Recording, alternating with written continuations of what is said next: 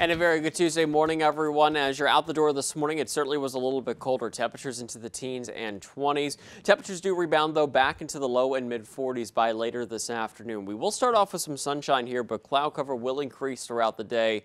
And with a weak cold front pushing through a little bit later, that will give us a chance for a few showers, most of the time pretty quiet.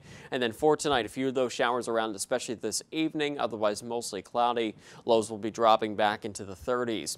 Here's a look at your 7-day forecast. So for Wednesday, high pressure builds back in. We'll see a good mix of clouds and sunshine, temperatures into the mid 40s. And then for Thursday, we'll watch for a next system move through. A few pockets for a wintry mix are possible in the highest of elevations before we see those temperatures climb back up into the upper 40s to lower 50s with mainly scattered rain showers. And then for Friday, mostly cloudy, temperatures still pretty mild into the low 50s. And then for Saturday, chance for a few rain snow showers, that system trending farther south and east, drier for Sunday and Monday.